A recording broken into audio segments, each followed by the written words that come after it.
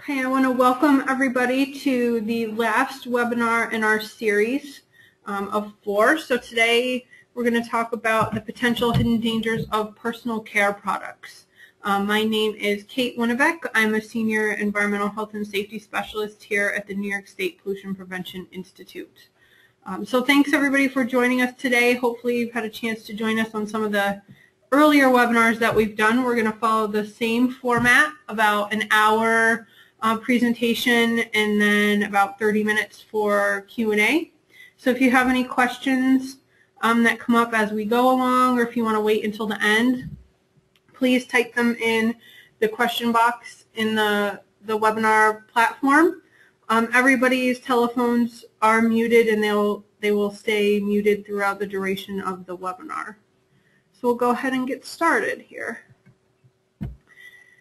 So our agenda today, we're going to talk about personal care product safety in the U.S., so how are personal care products actually regulated, the potential environmental health and safety effects of products we have, ingredients of concern, where do you find them, why are they used, why are they a concern. At the end, I have a little piece on kind of children's personal care products, and then we'll talk about eco-friendly products and resources for more information. So just like the other webinars in our series, through this Green Homes for Cleaner Lakes series, it is sponsored by both the Pollution Prevention Institute and the U.S. EPA through the Great Lakes Restoration Initiative. So really the goal of the webinars and the in-person workshops we did is to educate consumers about things we can do at home that are affecting water quality. So this map shows the 30 areas of concern in the U.S. Great Lakes Basin, so areas where there's been some kind of chemical contamination that has endangered either wildlife, people, both, that's somehow affecting water quality. So the ultimate goal, is to eliminate or delist these areas of concern. Okay. So just so everyone's kind of on the same page when we talk about personal care products, these are the types of products that we're talking about. So anything that could be used to clean your body. This includes toothpaste, mouthwash, hand soap, any hair products, shaving products, anything that you might use as a moisturizer, nail products, any kind of perfume, really anything that you're going to put on your body to wash it, or anything used on your body. We'll leave it at that. So these are the few things that are required on a personal care product label. There's 2 examples here. The one on the top right is Dove bar soap, and then the one on the bottom is a picture of, I think it's a Pantene shampoo. So what's required? Just quantity, identity, so what's the product, all the things that you would think need to be on there. The ingredients are listed from highest to lowest quantity, so similar to a food label. So whatever you see first kind of has the highest quantity in that material, or in that product, I should say. So here in the U.S., personal care products and cosmetics are regulated by the FDA.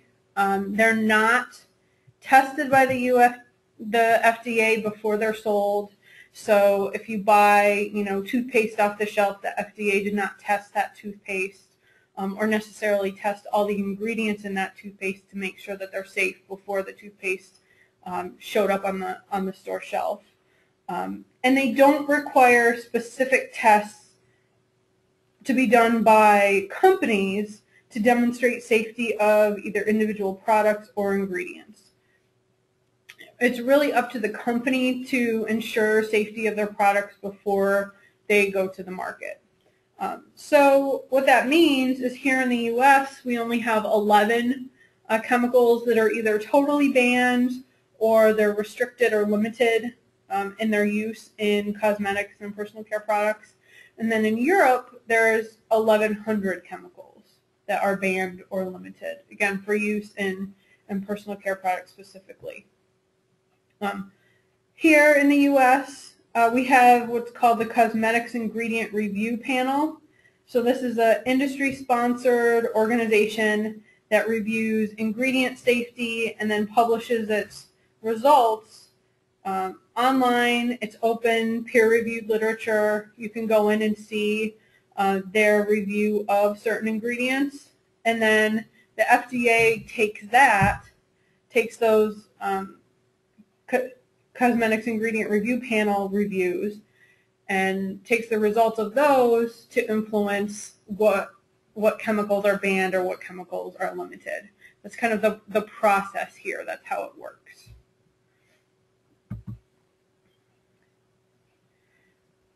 The FDA also does not have authority to recall products that contain a toxic chemical.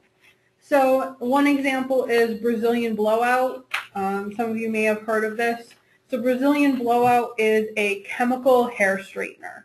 So it's something that you would go to a salon to have your hair chemically straightened, not something that you would buy to use at home, something that you would only get from a professional.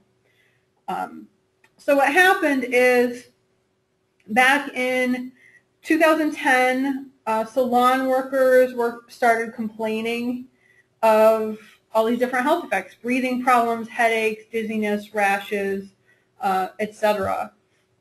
From this hair straightener, and they didn't know why. They didn't know what was causing this issue. And then there was an investigation done that found that there's formaldehyde actually in the product. We know formaldehyde is a carcinogen. It causes cancer. So as all of this is going on, OSHA gets involved. So the Occupational Safety and Health Administration, they get involved going to the plants that are making the product. The FDA, of course, is kind of involved because, customers and salon workers are filing these complaints to the FDA. And in the end, so kind of late 2011, the FDA was able to send a warning letter to Brazilian Blowout saying that the product is adulterated and misbranded because it wasn't labeled as containing formaldehyde. And because it was a product that's used in salons, the salon workers have the right to know that there's formaldehyde in the product. So they weren't able to stop them from making the product. They weren't able to stop them from selling it. They weren't able to recall any products, any Brazilian Blowout that was already in the marketplace. That's the best that the FDA could do. And then OSHA actually cited 4 different companies in Florida that either manufactured or distributed formaldehyde-containing hair products.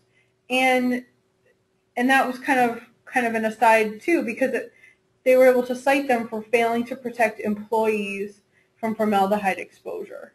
So that's how they kind of got around it. So there was no real protection for customers or for the consumers or users of the product. And there are currently no formal limits on formaldehyde that can be in personal care products.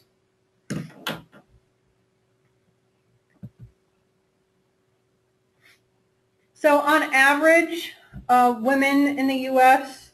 use 12 different personal care products every day that have 168 different ingredients. Then men use 6, so men use about half.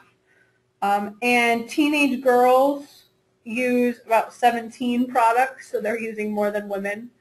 And 12 might sound like kind of a lot, but once you start really adding up all the products you use in the shower, if you're a woman and you wear a lot of cosmetics, you start adding up all your cosmetic products, even things like hand soap, toothpaste, mouthwash, all those products. Once you really start adding them together, it's very easy to reach 12 products. What's also surprising is that children are exposed to an average of 61 ingredients every day. If we think about how many fewer products they're using, but it's still 61 ingredients. It's still kind of a significant number. This graphic shows the results of a survey of 2,000 women in the UK, in the United Kingdom, in November of 2009. So they asked these women, what products do you use? What personal care products do you use every day?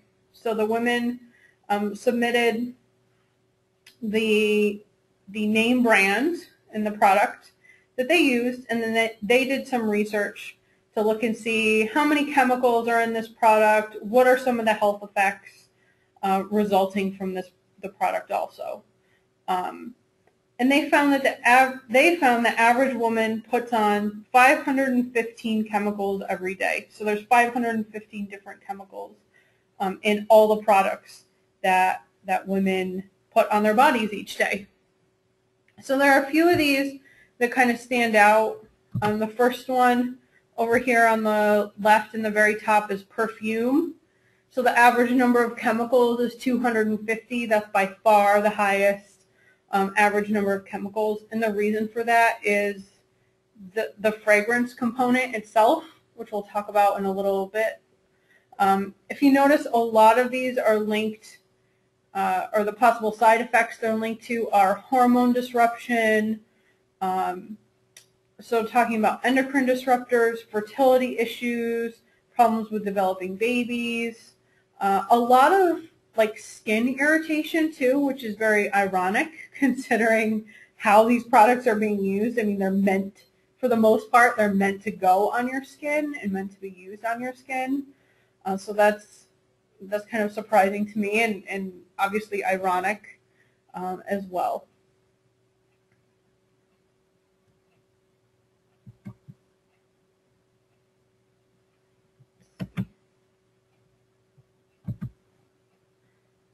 So some of the potential environmental effects that we have for some of these personal care products, they end up in the environment when they're rinsed down the drain. You know, most of the products we use, especially in showers and bathing, you know, we shampoo our hair and just rinse it right down the drain. And the challenge with that is that there are no municipal water treatment plants engineered to remove personal care product ingredients from water. So you rinse it down the drain, it goes to the water treatment plant can't remove it, and then it ends up in the environment. And then we're seeing that these ingredients do in fact end up in our water bodies. We don't know how much harm they're causing. There's research going on now to try to quantify that. And it's also challenging because the concentrations are relatively low. But if you think about, you know, every person in America that takes a shower every day and all the products that we use and that we rinse down the drain, I mean, that adds up to a pretty significant quantity. And even products that you might think, you know, your skin absorbs, things like lotions, your skin absorbs so much of that, and then there's some that just kind of sits on top, and even that gets kind of rinsed down the drain as well and ends up in our water. So now we're going to go through some specific ingredients and kind of talk through where you can find them, why they're an issue, etc.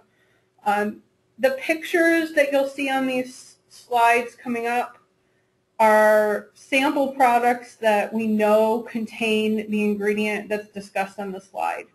And that's because it's on the ingredients list. So that's how I know that they're actually in here. So the first one we have are parabens. So parabens are preservatives. So you find them in a lot of water-based products.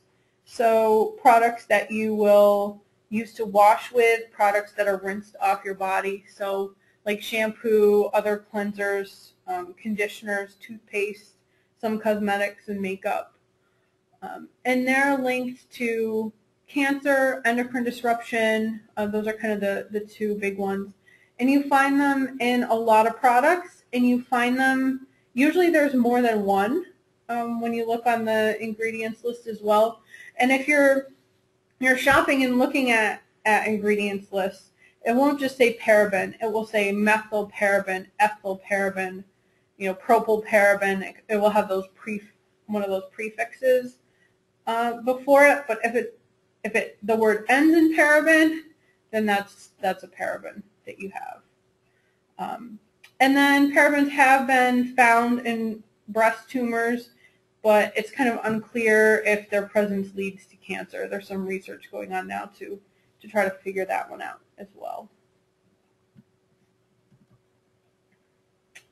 Formaldehyde can also be used as a preservative itself, but what you often find is that other preservatives can release formaldehyde once they're actually in the product. So the three that are underlined here on this slide under the look for, those are kind of the three most common ones that you might find. About 20% of cosmetics and personal care products in the U.S. do contain some kind of formaldehyde-releasing chemical. You can see all the products that they have been found in. And then, of course, the biggest concern is that formaldehyde, we know, is a carcinogen. We know that it causes cancer. The Cosmetics Ingredients Review Panel reviewed formaldehyde use in cosmetics and use in personal care products back in 1984, and their conclusion was that it's insufficient to conclude cosmetics applied to skin containing more than 0.2% formaldehyde are safe. So they're unsure about the safety of products that contain formaldehyde.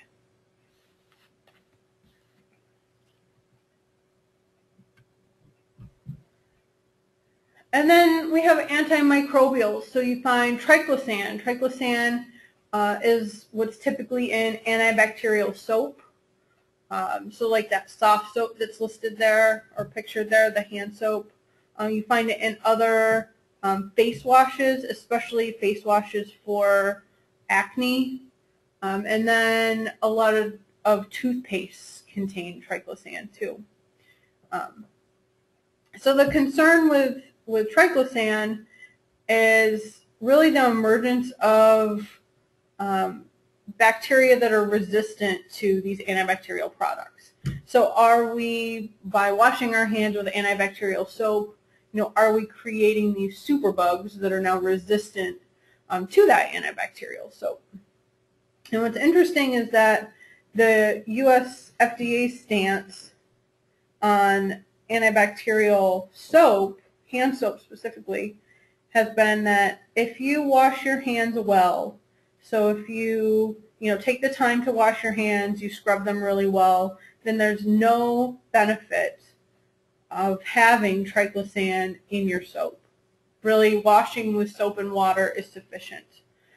So in last December, they issued a proposed rule to require any manufacturer of antibacterial soaps and body washes to demonstrate that they're safe and that they're more effective than regular soap and water. And if they can't, then they need to be reformulated, relabeled. They need to change to stay on the market.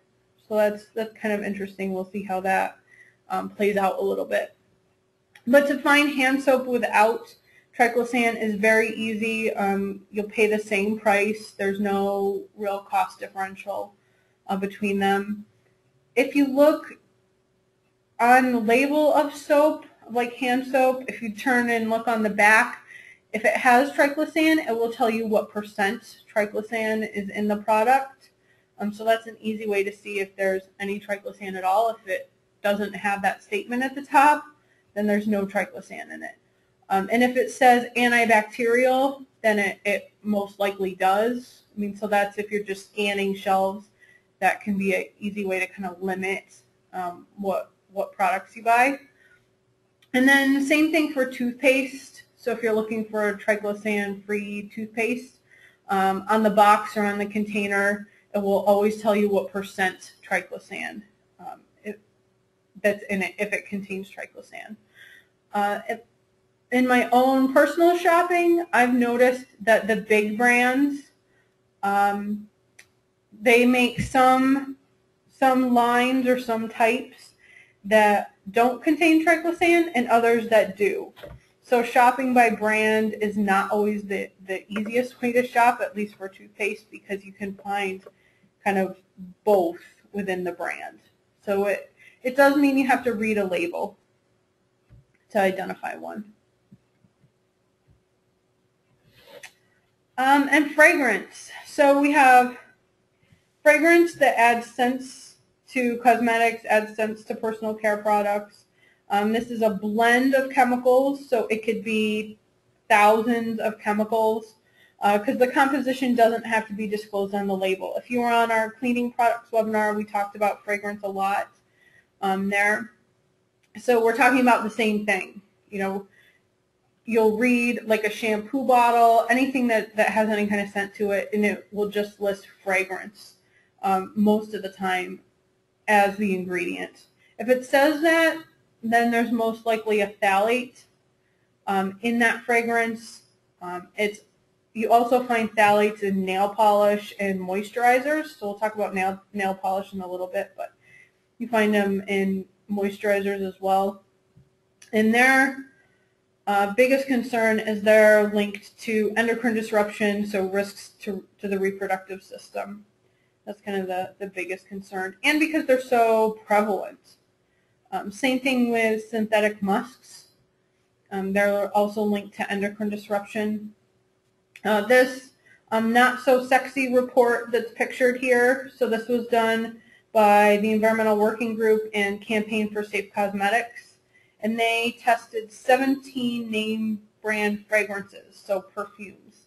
They pulled them off the shelf in 2010, and they found 24 sensitizers, 12 hormone disrupting chemicals, and 38 chemicals. They were able to detect 38 chemicals that weren't listed on the label. So perfumes or anything that's really just a fragrance product, some body sprays, those are usually have some pretty not so good chemicals in them.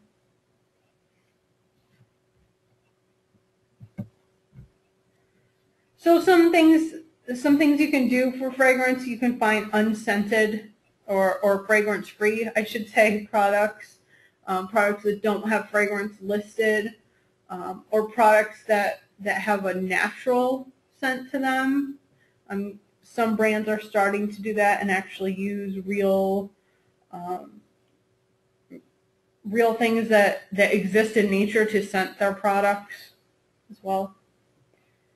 Propylene glycol is commonly used as a skin conditioner. It can also be used as a fragrance ingredient. It provides moisture, so it can be a lot of moisturizing products.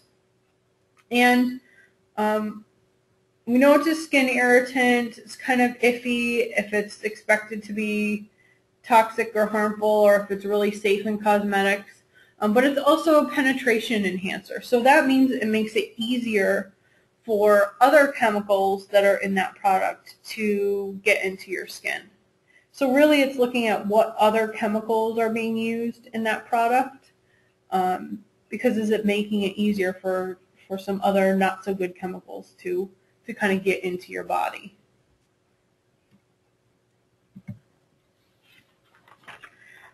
Anti-dandruff products and also hair dye or hair colors can contain coal tar. So it's an active ingredient in over-the-counter products, so things like this tea gel, shampoo that's shown there, anything for psoriasis, or a lot of products for psoriasis will contain it.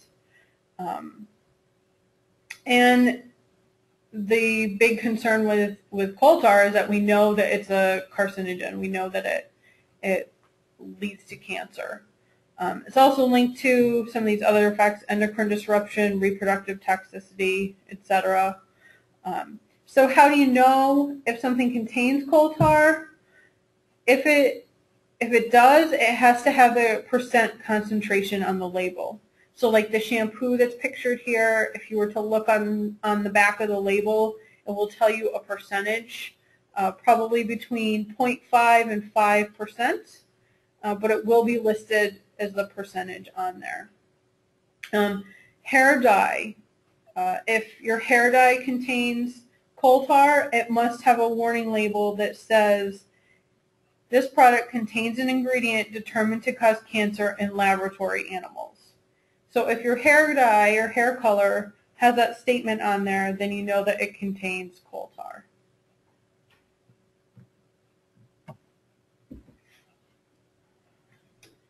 And then colorants. So metals are usually used to give both cosmetics and personal care products color.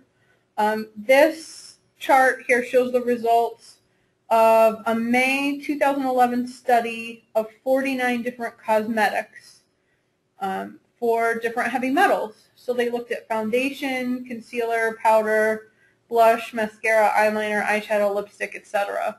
And then you can see how many products actually contain these different metals. So 100% or all 49, contain nickel, and of course the potential effects range significantly, and the potential effects are based on the amount that you're exposed to, right? So this just shows the products that contain the metal and what the potential effects are with a high dose. I don't have the information that shows exactly how much was in each one, and if the potential effects are really going to occur based on that amount. But kind of interesting to see that even 96% of them, they could detect some amount of lead. Same thing for cadmium. Half of them contained some amount of cadmium. They were able to identify that cadmium was in the product. I get a lot of questions about lipstick and lead. Back in 2010, the FDA did a survey of 400 different lipsticks. So they pulled 400 lipsticks off the shelf. The two that are shown here on the slide, so the Clinique is the lowest. So that was the product they identified with the smallest amount of lead. And then that Maybelline Color Sensational is the one with the highest concentration of lead. So the FDA limit for lead in colorants in cosmetics is typically 20 parts per million. So that's just a concentration or how much lead can be in the product. So you can see that even the Maybelline, although it was the highest, it's at 7 parts per million. So that's significantly less than the 20, which is the limit. And then these are kind of the official statements from the FDA and the CDC, the U.S. Centers for Disease Control, about lead levels found in the lipsticks. Are they of concern? And according to the FDA, they're saying that no, there's no real concern, that it's ingested in very small quantities. The limits or the levels that they found are within the limits that are recommended. And then one thing to think about, though, are young children and lead in cosmetics marketed for young kids and young girls, especially, that there's been no safe level for lead that's been identified. So maybe restricting your children from putting on your lipstick or their play lipstick, understanding that there could be lead in that lipstick. If you're interested in the results of the survey, they list all 400 lipsticks and what the concentration is. You can go online and find that. You could Google it. It's very easy to find. But just a caveat that this is now 4 years old. So I'm sure that much of that data has probably changed as manufacturers reformulate products as well. Some other things that might be in lipstick, or that we know is in lipstick besides lead, it contains wax, oils, moisturizers. So the wax is there for structure, right? That's really what keeps it as a lipstick. About 50% of lipstick that's made in the U.S. contains either pig fat or castor oil. So it's the oils and fats are there for shine, to make your lips nice and shiny. And then the colorants are usually a blend of reds, and then pinks are made from blending red with titanium dioxide. So titanium dioxide is used as a white, so that's kind of how you get the pink. So matte lipstick, so lipstick that's not shiny, usually contains some kind of filling agent like silica, something that's cream, has more wax than oils in it. Things that are sheer or long-lasting have a lot of oil in them. And then lipstick that's shimmery can contain mica, silica, fish scales, or synthetic pearl particles, or other products or other ingredients like that kind of give it that shimmery effect. So some other ingredients besides lead that might be not so great too. Antiperspirant and deodorant usually contains aluminum. There's some kind of controversial research around using antiperspirant or deodorant with aluminum and the link to breast cancer, and also the link between aluminum and Alzheimer's. So neither one of those have been proven, but there are alternatives. You can find aluminum-free products. You can find products with reduced aluminum content. These are all on the slide. The pictures are examples of men's and women's antiperspirants and deodorants and the percent aluminum that they contain. So you can see that those range significantly. I thought it was kind of interesting myself. I thought the ones marketed as like the clinical protection, or the ones that say the strongest you can get without a prescription, I assume that those would have the highest concentration of aluminum, and that's not always the case. As you can see, the Dove clinical protection actually has less than just your basic Suave or even the Tom's of Maine. So there are alternatives out there. If you look at the label of deodorant or antiperspirant, it will always tell you what percent. If it contains aluminum, it will tell you what percent of that aluminum ingredient is in there right on the top of the label. So that's one way to shop. I've noticed some manufacturers that are making aluminum-free deodorant are making it because it's aluminum-free and because that's what consumers want. So they're advertising that right on the front of the label. So like the Jason brand that's there all the way on the left, and the Kiss My Face that's next to it, I believe both of those even say on the front like paraben-free, aluminum-free. The Jason you can see is also fragrance-free. So some brands are starting to really recognize that this is what some customers want, customers are asking for. So they're formulating their products differently and advertising them differently as well. Nail polish can contain what's affectionately known as the toxic trio.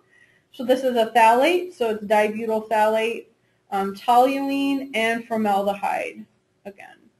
And you can read there kind of the different issues with each of them. So the one phthalate is prohibited in cosmetics in Europe because it's linked to reproductive and developmental issues. And the reason why it's there is that it adds flexibility. So if you have like long wearing nail polish that says it won't chip, it probably has more phthalate in it because it's actually making it flexible. So when your nail flexes and bends, the nail polish flexes with it instead of chipping off. Same well, similar for toluene. So you have a long last or a long wear. It's going to help the color stay there and make a nice smooth finish. And then you find formaldehyde in nail hardeners also. So if you see the picture of the one here, it says in small letters, 3 free nail lacquer. That's kind of the language to look for. Anything that says it's 3 free. There are a lot of brands, a lot of big brands have gone 3 free. So this slide has examples of some of those. So Sally, OPI, Revlon. And if companies have gone 3 free, they're very open about it. They know that's what customers are looking for. So it'll either be on their packaging or on their website. But then there are other ingredients of concern as well. Nail polish is really not very good even when it doesn't contain the toxic trio. So it can contain, organic solvents, things like xylene, methyl ethyl ketone, acetone. So acetone is also what you find in nail polish remover. Acrylic nails, so you have the methyl methacrylate, ethyl methacrylate, some issues with those. Both human health effects and effects on the environment. I mean, some of these are toxic to fish, or if they're very persistent in the air, that means they're staying in the air for a very long time. So you have that smell when you're painting your nails, right? Most women kind of know that smell when they're painting their nails. Well, a lot of those chemicals are in the air, and now they're hanging out in the air for a long time because they're so persistent. And then benzyl acetate as well to prevent chipping. So you find a lot of different chemicals that can also be in nail polish. And one thing a lot of people don't realize is that, yes, you breathe in the fumes when you're painting your nails and when you're actually applying nail polish, but the polish actually does go through your nail bed, so it goes through your fingernails and enters your bloodstream. So you're kind of getting it from both ways. You're breathing it in, and it's kind of soaking in and soaking through as well.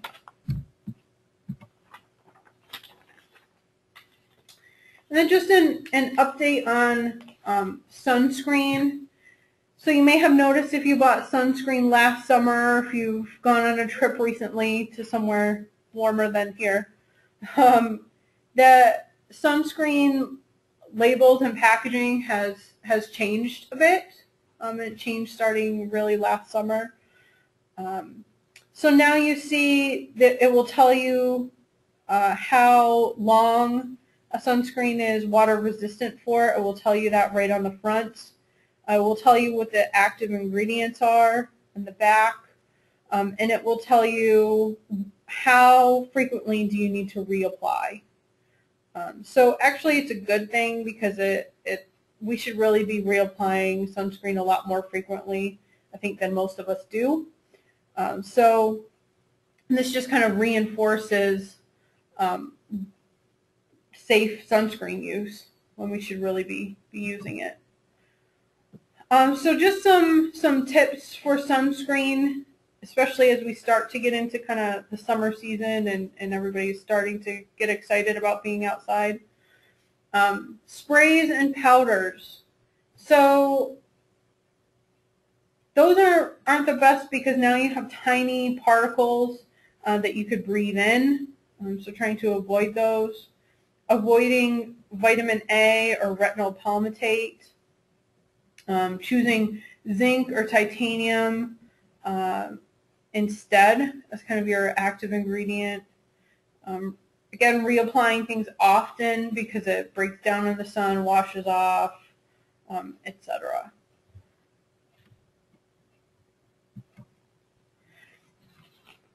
So this is the Environmental Working Group's guide to sunscreens. So every year they come out with a new guide to sunscreen. So it's the sunscreens that are available that year, and usually it comes out in mid-May, just about the time everybody's getting ready for the summer.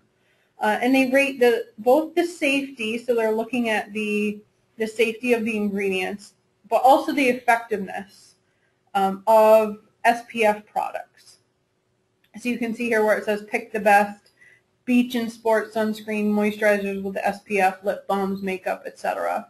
So you can go in and you can click on it and you can see what is the best sunscreen, both in terms of health effects of the ingredients and in terms of effectiveness against UVA, UVB radiation as well. So it's kind of a neat tool to use to help when shopping for sunscreens. Children's personal care products. So in 2007, there was a survey done of 3,300 parents to see what personal care products their children use. And they found that infants are exposed to 45 chemicals every day, which, as a mother myself, is pretty surprising to me, because if you think about infants, they're not really using many products. I mean, infants may take a bath with usually one product. There's probably diaper wipes, or wipes, and there may be a diaper cream, and maybe that's it. There may be a lotion as well, but to have 45 chemicals in just those few products is pretty significant. And then 40% of those ingredients have not been kind of found safe for kids. So no one's really studied them to look and see what is their effect on children and kids specifically. And then you can read the rest, how that a significant number of infants are exposed to ingredients linked to brain and nervous system damage, endocrine disruption, cancer, and that a little less than half, 40% of products warned to keep out of reach of children. So something that we're actually putting on our children's bodies and using on our children warned to keep them away from it. Kind of ironic also. Johnson & Johnson's baby shampoo, so kind of your classic, what everybody uses for their babies. Back in March of 2009, the Compact for Safe Cosmetics found that the baby shampoo contains 2 cancer-causing chemicals. So what they found is that it contains the quaternium-15, which is one of those formaldehyde-releasing preservatives, and that's what was happening, is that they were finding formaldehyde in the shampoo. And then it also contained 1,4-dioxane in the product as well. So it took them until October of 2011 for Johnson & Johnson to say they would commit to phasing out those preservatives from baby products. And then January of this year said that the preservatives will be replaced and that you'll start seeing new product, new formulation on store shelves in the first half of 2014. Personally, I've already seen it out in a couple stores. And it surprisingly doesn't say new formulation on the front. You actually have to read the ingredients list. So this is a great graphic. This was published in the New York Times in January. And you see the version on the top, that's the old formulation that contains the quaternium-15. And then the new formulation on the bottom doesn't. It has some other ingredients that they've added and replaced instead. So if you see that quaternium-15, then you know you have the old formulation. If you don't see it, then you have the new formulation. Now what was ironic about all of this, as kind of the Compact for Safe Cosmetics and other groups started pressuring Johnson & Johnson to change their shampoo, they already make Johnson's Natural, so this Johnson's Natural line that's shown down here in the bottom right, which does not contain any formaldehyde-releasing preservatives, no traces of this 1,4-dioxane, was a much better product. So that product was already available and already out. It's just that most people use kind of the classic baby shampoo. That's a good thing that they were able to change that. In terms of environmental impact, so now we have used these products. We rinse them down the drain. You know, a lot of them take a long time to break down into their non-toxic counterparts. So here's some of the chemicals, and you can see how long it takes for them to be removed from water. This is all in days. How long to be removed from sediment, so if it actually, you know, makes it down into sediment in a lake or a stream, and then how toxic it is to fish. So you have triclosan, that was the ingredient in our antibacterial hand soap, takes almost a year to be removed from water. Let's just imagine washing your hands, you know, once. Now it's going to sit in water somewhere for a year. And it's going to sit in sediment for almost 9 years. So see, a lot of these take a long time to break down. I mean, even taking 3 months, methylparaben, one of the preservatives, and formaldehyde, taking 3 months to be removed. And a lot of these are also toxic to fish. So the whole time for that year that triclosan is sitting in the water, it's affecting the fish. I mean, while it's there, fish are being exposed to it, fish are ingesting it. For those 8.8 years that it's sitting in sediment, same thing. Fish are being exposed to it and ingesting it, so now you're having issues with fish as well. So not just health effects, so, you know, a lot of environmental effects from these products too.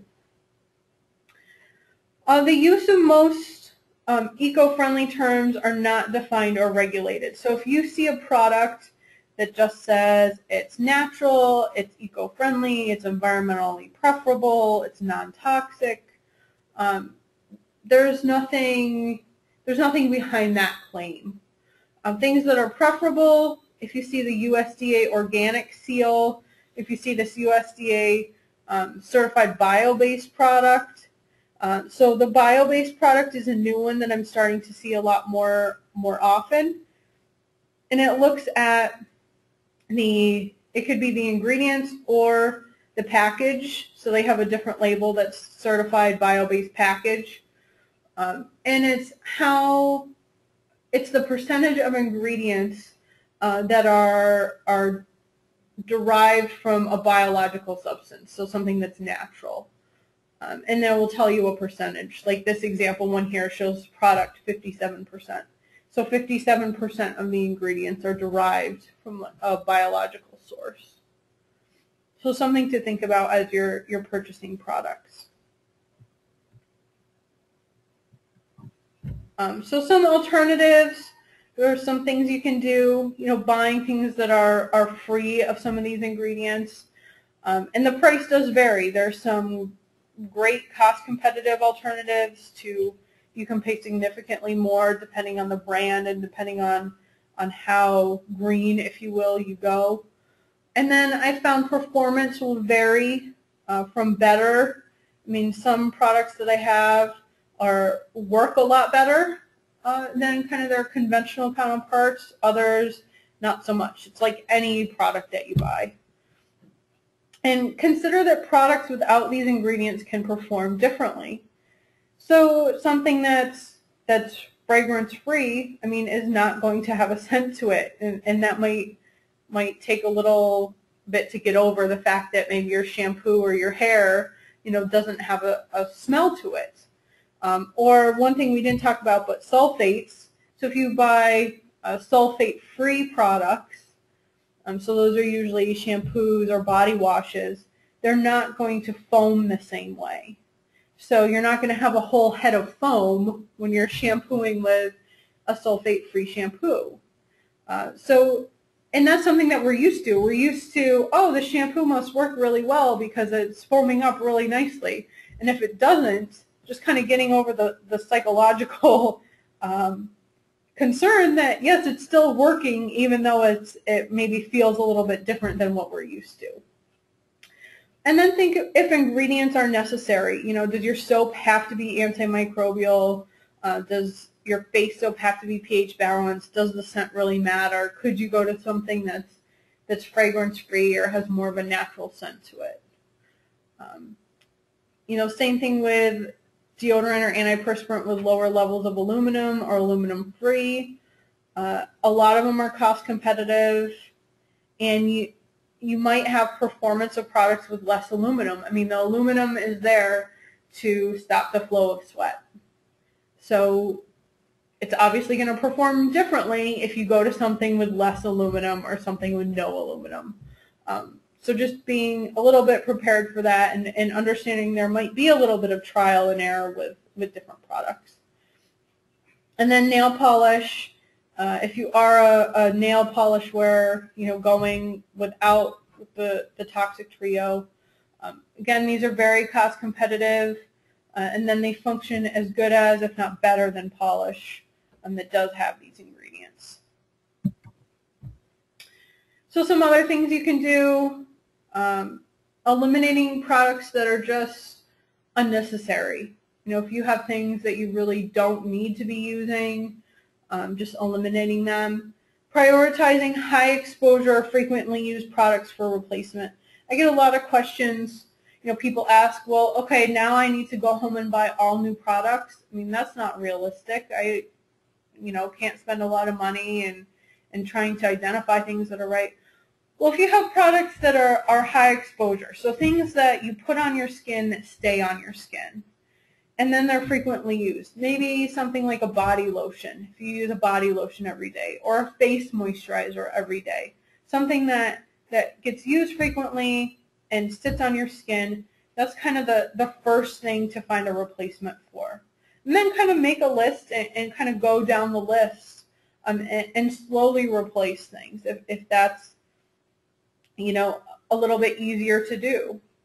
Choosing organic products, buying from companies that you trust. That's one way to shop, is to find companies themselves that you like their philosophy, you like the ingredients that they use, and you can just purchase from the same company every time.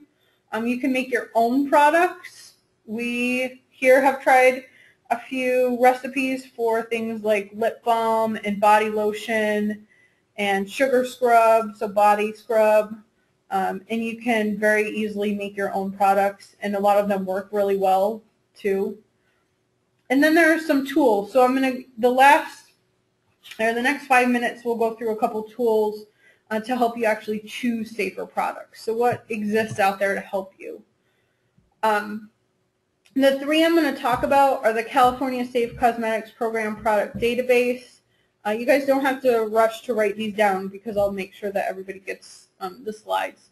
The Good Guide, the Skin Deep database, and then if you're just interested in about ingredients or the industry itself, there's the link for the Cosmetics Ingredient Review. FDA has a nice cosmetics page, so they have all their regulatory information is there, and there's some safety information on some ingredients.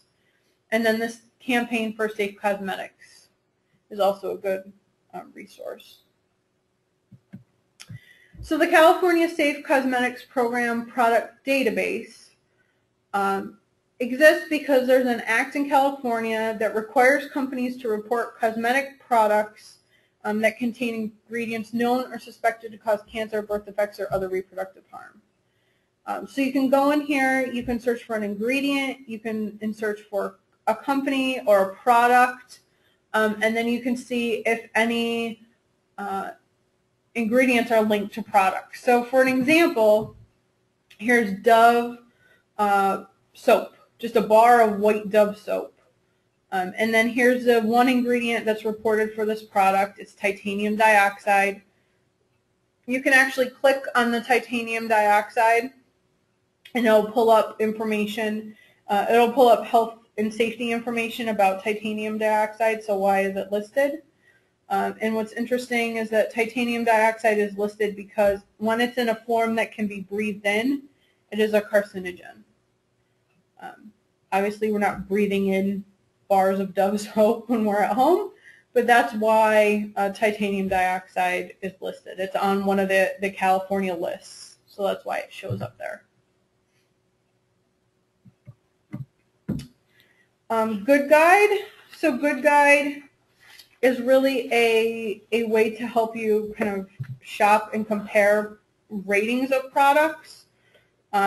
There's personal care products. There's other consumer products. You can see across the top here the different product categories, so personal care, food, household, etc. You can, again, search by product type, search by company, ingredients. You can type in the exact name of a product and see if a rating comes up. And then a product will have a rating. So it'll rate the health, environment, and society of that product. So the rating system is 0, worst, 10, best. So here's what Dove soap looks like in Good Guide. So again, you see kind of the 3 components here. There's health. So health always relates to the ingredients themselves. So are there any ingredients that have concerns associated with them, and what are they? So here are the 3 ingredients that have a low level of concern, and similar to the California database, you can click on the ingredient and read more information on what the concerns might be. And then down here, there's an environment score and a society score, and you can expand these as well. But these are related to the company itself. So who is it? Unilever, that makes Dove, and it will rate the company's environmental policies, the company's social policies. So those 3 components of the score, the health, environment, and society, make up this kind of master scientific rating, if you will. So that's Good Guide and kind of how Good Guide works. Now, if you just wanted, let's say instead of looking up Dove soap, you just wanted to find a new soap, you can go up here to the top to personal care, click on this. It probably says bar soap or, well, bath, shower and soap, bar soap, and then it will list best to worst or worst to best, and you can kind of shop that way, which is very handy, very useful. Oh, and I should mention that Good Guide does have a mobile app, so if you want to download it for your cell phone, and they have both iPhone and Android available, and they both have bar scanners too. Same thing for the Environmental Working Group Skin Deep Cosmetics Database. Also has an app with a barcode reader for both iPhone and Android. So this is very similar, but it's very similar to Good Guide, but it's only limited to personal care products. You can read the categories across the top. So sun, makeup, skincare, hair, nails, fragrance, etc. You can search in the same way. So you can search for a specific product. You can search for an ingredient. You could just search for a product type. So you could search probably skincare, bar soap, and then it'll list all the bar soaps from best to worst or worst to best. And their rating system is flipped from Good Guide. 0 is best, 10 is worst. But they're color-coded, similar to Good Guide, so green, yellow, red, so green is best, yellow in the middle, red is the worst. So here's what you see for Dove in Skin Deep. And Skin Deep only looks at the health concerns or health effects associated with the ingredients. So the whole piece around environmental policies, social policies that you find in Good Guide is not included in Skin Deep. So the first thing you see over here on the left, you see an overall score. Again, 0 to 10, 0 being best, 10 being worst. So there's kind of the overall score for the product. Then you see this ingredient concern summary over here to the right. So you can see kind of the overall hazard, cancer, developmental reproductive tox, allergies and immunotox, and use restrictions. Then if you keep going down below, you'll see every ingredient listed from the package, what the concerns are with that ingredient, and the ingredient score itself. So very helpful. You can click on the ingredient and you can get even more information. You can get all the scientific references that went into this for fragrance or for any of the ingredients to see, well, where, why does this say ecotoxicology? Where did this come from? Who decided that it's ecotoxic?